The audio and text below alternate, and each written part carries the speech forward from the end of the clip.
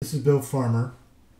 Welcome back to McMaster University course, Computer Science 1JC3, Introduction to Computational Thinking. Today we're going to start a new topic entitled 3 Problem-Solving Methods. Now there are many good methods for solving problems, and rather than trying to give an overview of all the different possible methods, I would like to focus on 3 of my favorite problem-solving methods. And these are recursion and induction, little theories, and copy, modify, compare, and generalize, which I call CMCG. Okay, so let's start with one you already know something about, recursion and induction. So I'm going to be reviewing a bit of things we have talked about before. Recursion is a method of definition in which an object is defined in terms of itself. It's one of the most fundamental ideas of computing, and it can make specifications, descriptions, programs easier to express, understand, and prove correct. And what goes with recursion is induction. It is a method of proof, and it's based on an inductive set, a well-ordered set, or a well-founded relation. And the proof method is given by an induction principle. So there's different induction principles for different situations. And then induction can be used to prove properties about these inductive sets, well-ordered sets, and well-founded relations. But it can also be used to prove properties about the functions that are defined on these entities. Now, I want to mention something that recursion and induction are often used interchangeably. The terms are often used interchangeably. The way I use them is recursion refers to the method of definition, induction refers to the method of proof. Now notice I had something called an inductive set. It would probably be better to call that a recursive set, but traditionally that is called an inductive set. It's an example of how these two terms are a bit mixed up. Now, recursion and induction are fundamental components of computational thinking. They're two ideas that really give computational thinking a lot of power. So, we can say that there are 3 kinds of recursion and induction. Structural, and this is based on an inductive set. So this is a set that is defined inductively, or we can say recursively. And an example would be an algebraic type in Haskell. So often inductive sets are called inductive types. The second kind is ordinal. This is based on a well-ordered set, and we have seen an example of a well-ordered set. That's the natural numbers with the less than relation. Now, in computing, structural recursion induction is very common. Ordinal recursion induction is less common. It naturally comes up when you have very complicated situations. And finally, there is well-founded recursion induction. This is based on a well-founded relation. We're not going to say too much about this today, but this is the most general way of thinking about recursion and induction, and structural and ordinal recursion induction are special cases of this approach. So let's talk a little bit about what a well order is. A well order is a total order. So a total order means we have a set of elements S, and they can be lined up in a linear fashion. So for instance, we can put all our points on a line. Let's say that's A, B. And everything, if we're at C, everything to the right is bigger than C, everything to the left of C is smaller than C. So this is what we call total order. Sometimes it's called a linear order. So a well order is a total order that's Noetherian. We've talked about this before. Noetherian means that there are no infinite descending sequences. So what that means is I can start with a sequence, pick a smaller value, and keep picking smaller values. And that cannot be infinite if it's Noetherian. So we know the natural numbers is a well order, because if we start with any natural number and pick a smaller natural number, eventually we run out of natural numbers. In a finite number of steps, we run out of natural numbers. So the natural numbers with less than is a well order. The integers with less than is not, because we could just start with, let's say, 3, and then pick something smaller, -1, and so forth. We can continue and form an infinite descending sequence. So the integers with less than is not a well order.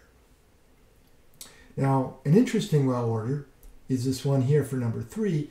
It's a set S, which are a set of real numbers, or in this case, I should say a set of rational numbers. And we have, if we draw them on the line, we start with 0. Let's say we have 1, and 2. We start with 0, then we go to 1/2, then we go to 3/4.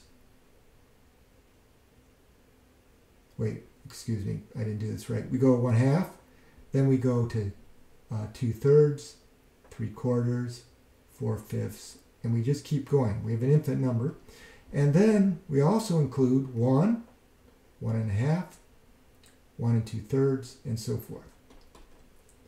So this is a well order. Why? If I pick a point here, any point here, and I go to the left, eventually I'll drop out of the numbers between, or numbers greater than 1, just because the same reason I run out of the natural numbers if I go to the left, and then I'll jump in here and I'll continue, and eventually I'll run out. So this is a well order, and it's, if you think about it, it's roughly like the natural numbers and another copy of the natural numbers hooked together. The final example is S is a set of strings over some finite alphabet, and less than is lexicographical order, the kind of order you would see in a dictionary. So that order means that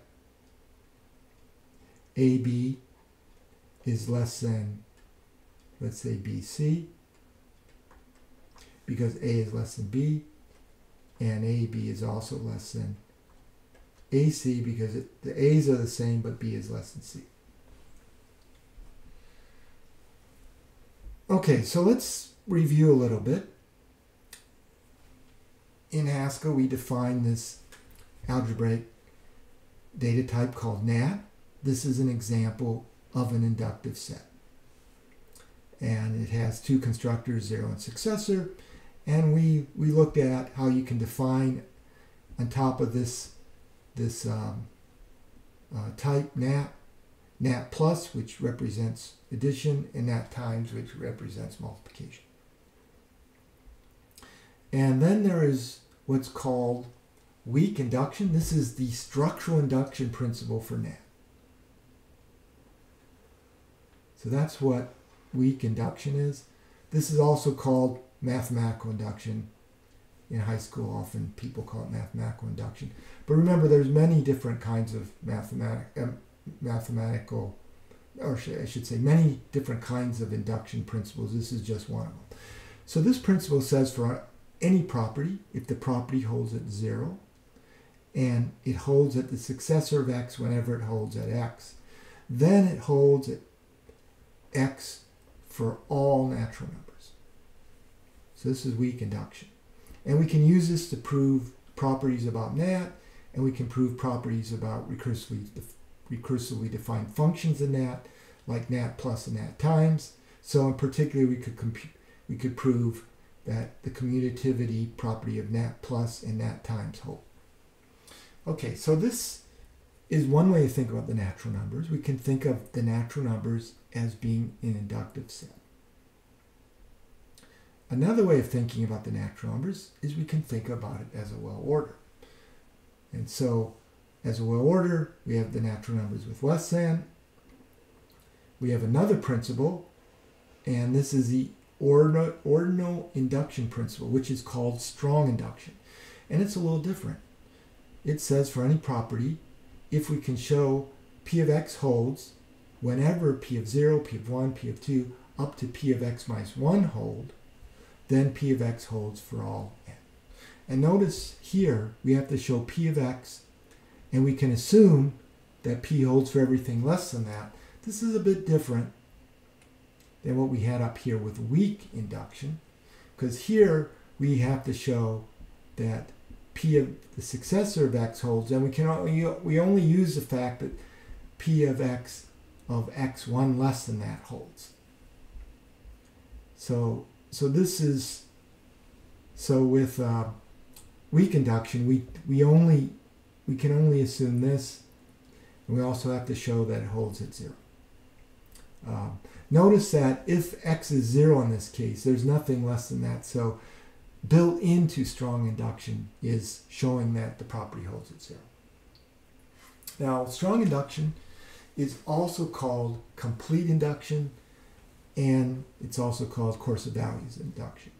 Now, the interesting thing is weak and strong induction are equivalent to each other. And I won't go into the proof of why they're equivalent, but basically I can use weak induction, and I can, instead of using my property P, I can use another property, let's call it Q, and that property is that not only does P hold, but it holds for everything less. Not only does P hold at x, but it holds for everything less than x. If we use that kind of property with weak induction, we can prove strong induction. So weak and strong induction are equivalent to each other. There's no difference in their strength. So you may be wondering, well, why do we call strong induction strong? Well, it's called strong induction because it provides a stronger induction hypothesis than weak induction. With weak induction, our induction hypothesis is just that P of x holds. With strong induction, it's P of x minus 1, P of x minus 2, 3, everything less than the x that we're looking at. Okay, so we're going to stop here, and we're going to continue next time with the second problem-solving method, the method of little languages. So, okay, so see you next time.